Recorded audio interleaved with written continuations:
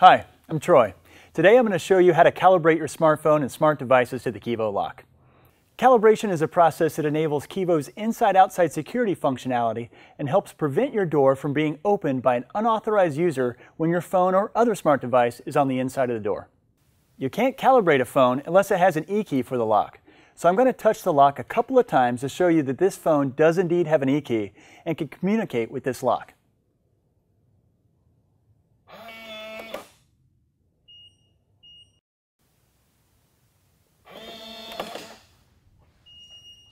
Well, it looks like it's working. Let's go ahead and calibrate. The calibration process can time out, so let me tell you what's going to happen before we get started. When it's time to perform the calibration touch sequence, I'm going to put my phone in my front pocket. Why the front pocket, you ask? Well, believe it or not, through extensive research and development, we found that calibrating in this position allows for the most flexibility in Kevo operation. If you don't have a front pocket, then you can calibrate while holding the phone in your hand, purse, or backpack, but you may have to calibrate multiple times before being successful. Also be aware, you'll be limited to holding it in the same relative position during normal use. If you're using an iPad or other tablet instead of a phone, you may have difficulty putting it in your front pants pocket. If that's the case, hold it in your hand, throw it in your purse or backpack during calibration, and experiment with your position as you lock and unlock the door to determine what the detection limits are for you. Another thing to keep in mind, your device needs to have a direct line of sight to the lock. So, when it's in my pocket, I'll be lining it up with the lock. If you're calibrating in your backpack or purse, it's really best to have it in the outermost pocket that's closest to the lock. Also, we don't want to stand too close to the lock during calibration.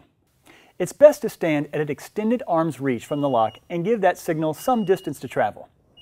You'll be able to tell when the lock is in calibration mode because the light ring will be solid green. We're going to be touching the deadbolt rose a total of 3 times, but not too fast. We touch it once when it's solid green, and that'll make it spin. You don't want to touch it while it's spinning, wait for it to turn solid green. Keep going, then after the final touch, it'll flash green if calibration is successful, or red if it's unsuccessful. Because every calibration environment is unique, it may take a few tries before you get a green flash for a successful calibration. But luckily, the process is pretty quick and simple. So if you see a red flash, just try calibrating again. All right, let's calibrate. If you just set up your owner phone, you'll be automatically prompted by the app to calibrate. If you're calibrating sometime after setup, or if you're working with a device other than the owner phone, navigate to your My Locks and E-Keys page, tap the settings icon on the bottom right, and then tap Calibrate. Read the information on the screen and tap Get Started. Slide the battery cover off the lock interior. Press the Calibrate button, then hold the phone close against the back panel. Replace the battery cover and walk outside with the phone and close the door. I like to bring my standard key with me just in case. There's that solid green we talked about. Now I'm going to put the phone in my front pocket, make sure nothing else is in that pocket, and establish that direct line of sight to the lock, and stand at an extended arm's reach. Okay, I'm touching when the light ring is solid green. There's a spin, touch it again. One more time. Now that green flash means calibration success and the inside-outside sensor has been enabled for my phone. If you get a red flash, don't fret.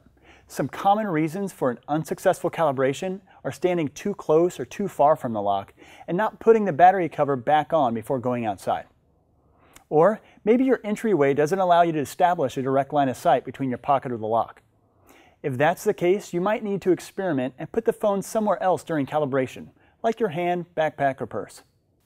If you experiment and still find you can't calibrate your lock, you could have some damage to the antenna cable introduced during installation.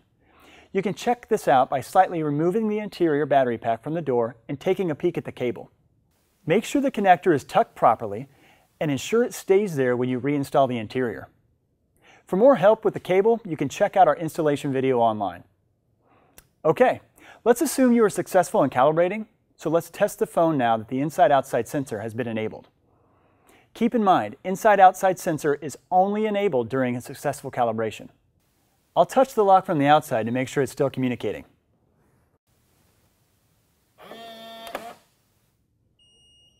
Cool, everything's working fine. Now, since we're calibrated, when I go inside with my phone, it's active. An unauthorized user can actually touch the lock from the outside and the inside-outside sensor can determine that I'm in the home, so it won't unlock the door. This is the reason for Kevo calibration. Hope this video helped. If you still have questions, feel free to contact Kevo support and also check out our website and other videos online. We may have already answered your question. Thanks for watching.